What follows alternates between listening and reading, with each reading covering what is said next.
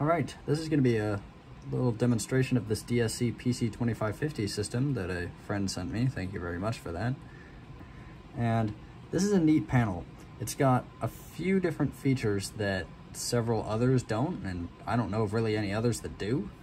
Maybe a few other older DSCs, but it's pretty interesting. It's got two specific features I'm going to demonstrate today. I've also got the remote telephone arming and disarming module installed in this system. It's not meant for this, but it's kind of a universal module that was also sent to me by that friend. So we're going to show that. So this isn't going to be like a regular test where you arm it, set it off, disarm it, that's it.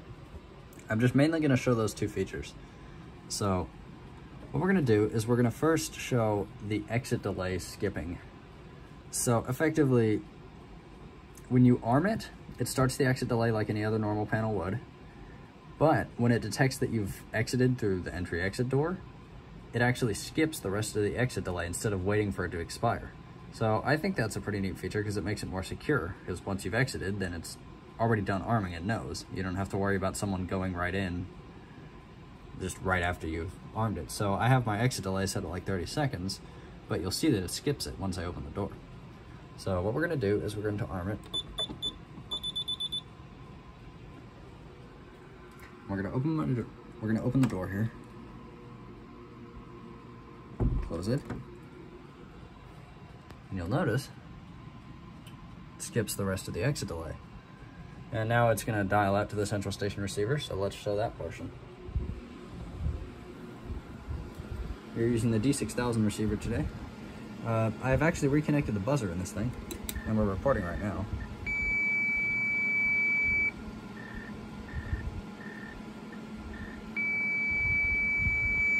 There we go.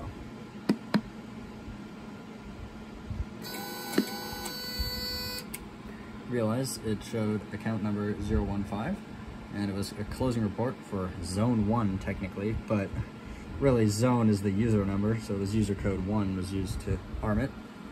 And it printed it. It's in automatic mode, so you didn't really see it, but this panel is using 40 pulse per second, 3+1 extended with checksum. That's a lot to process. It's typically called Radionic Superfast. So it's the best pulse format this panel supports, and I think this panel only does pulse. So, I mean, this works great for it though. So now that it's armed, I'm going to go and disarm it so we can show the other feature. If we go over here, we can disarm it just by entering our code, and we're going to send the opening report.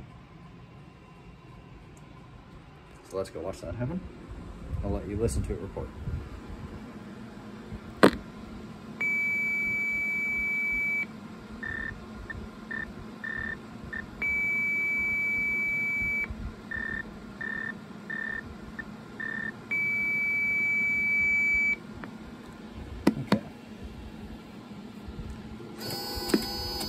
There we go.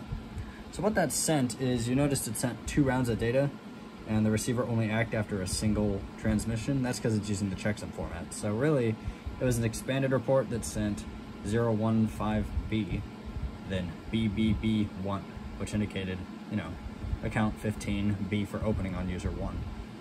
So that's how that reporting works. Now I'm going to demonstrate the telephone module arming. So we have this Nortel phone here, which I still gotta make a demonstration on this system, but for now I'm just gonna dial the panel.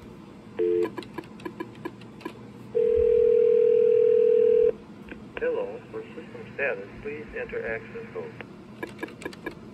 Your alarm system is not armed. To change system status, please enter access code. Now what it did there is it asked me for my access code when I initially dialed in. Entered it, and it reads you the system status, and then you can enter it to change the status. So let's arm it. Oh, I just messed it up. Let's see. It took it anyway. Your alarm system is armed. To change system status, please enter access code. And we can go ahead and disarm it. Your alarm system is not armed. To change system status, please enter access code. So that's a neat little way you can arm and disarm this remotely. And to hang up, we hit star twice. Thank you and goodbye. Yeah, so that's a cool little module. Effectively how it works is it connects to the panel in 2 ways. It connects it has a relay output that you connect to the panel's key switch input, and what it does is it just momentarily shorts it so that it can toggle the arm status. But it also monitors an output from the panel that indicates the armed status, so that's how it's able to read you whether or not it's armed. And if, let's say, the door was open and it wasn't set for force arming, and I tried to arm it, it would try to arm the panel by pulsing the key switch input, then it would compare, if the panel doesn't arm, it'll say no change, try again. I can't easily demonstrate that now because it's programmed for force arming, so it wouldn't even happen, but it's just a neat little quirk of this module.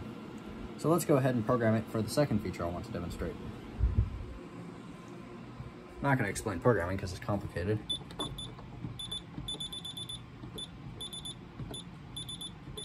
There. So that's enabled. This option is effectively the closing verification. So what it does is usually you will arm the panel, the exit delay happens, and whenever you either exit and it skips the rest or the exit delay expires, then it'll call the central station to report the closing signal as we saw before. In this mode, it doesn't actually start the exit delay until it has reported to the central station already. So it dials out first, then arms. Now I guess this could be used in very high security applications if you wanted to make sure that it definitely got the closing report through. So you'll see how this works. So this time we're going to quick arm it by pressing *0. You'll notice it picks up the phone line, and we are not in the exit delay period right now. We are currently just dialing. There it is reporting. And when it's done reporting, after the second acknowledgement, there's the first, you'll hear the keypad beep and the exit delay will start.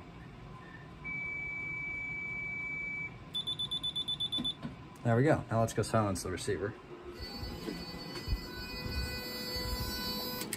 Okay, so that's the closing verification feature, which I think that's pretty neat.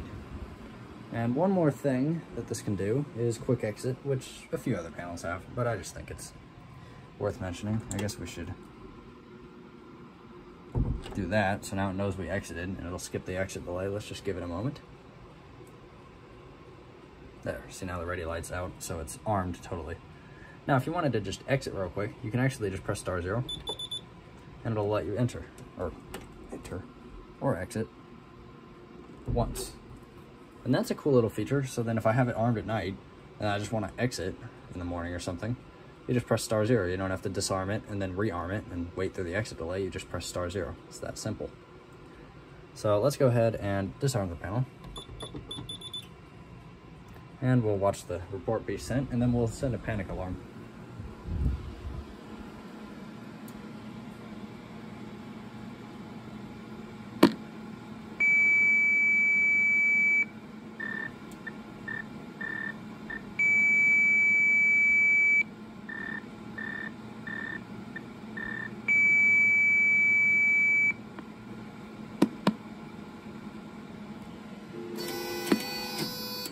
There we go. Count 15, opening zone 1. Well, user number 1. So now let's activate the panic alarm for fire panic. And what this is going to do is it's going to report an alarm on zone number 1. Or not 1. Zone number 9, which is the code programmed in the panel as the panic signal. So let's watch that happen. The fire key is the one on the far left. You can basically just hold it for about a second. And there we go. We're in an alarm state. The memory light comes on. There's no sounder hooked up, obviously, and interestingly, the keypad does not emit any noise during alarm.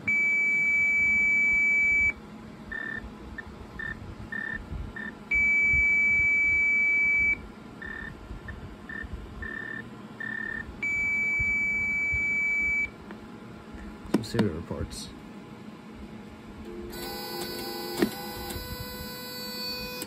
Looks like it was alarm zone 9 and then a restore report.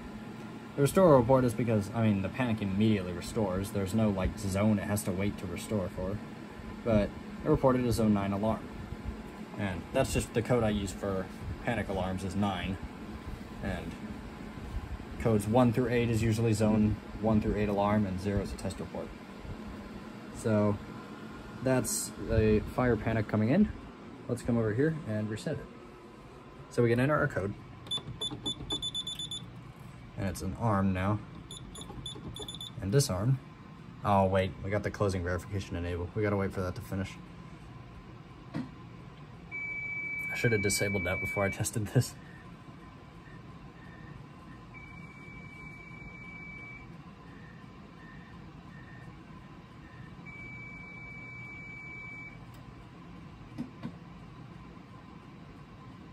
Okay.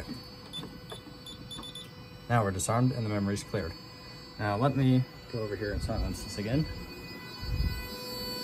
I like having the buzzer enabled, but it's also annoying having to get up and silence it every time, and then you're reporting again. This is probably the, yeah, this is the opening report.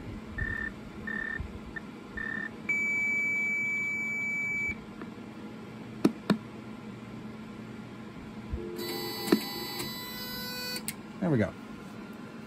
So that's been a quick little demonstration on this panel. One more cool little thing is you can actually initiate a keypad lamp test and send a test report from the keypad. You do *6, enter your code. Now we're in like a user menu, and you just press 8 and hit pound to exit.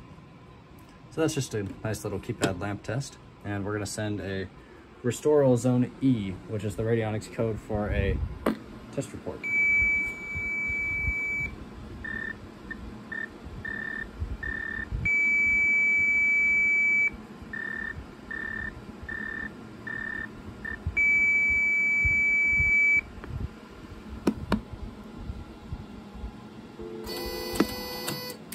Yep, and there you have it.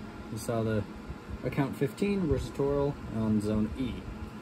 And effectively for radionics expanded reports, a restoral or trouble for the hexadecimal zones, being B, C, D, E, and F, is special reports, so as well as 9 and 0. So 0 trouble is like an AC failure, 0 restoral is AC restoral, 9 is for the battery, B is for phone line 1, C is for phone line 2, D is for data bus, F, I think, what is that one? F is for remote programming, so if it fails, if you try to remote program and it fails, it reports a trouble. If it succeeds, it's a restoral. And then restoral zone E is test report, and a trouble on zone E is failure to open or close. So that's radionics codes for you. Just gotta memorize them. But yeah, that's the DSC 2550 reporting to the D6000 receiver. Now let's go ahead and disable that option again.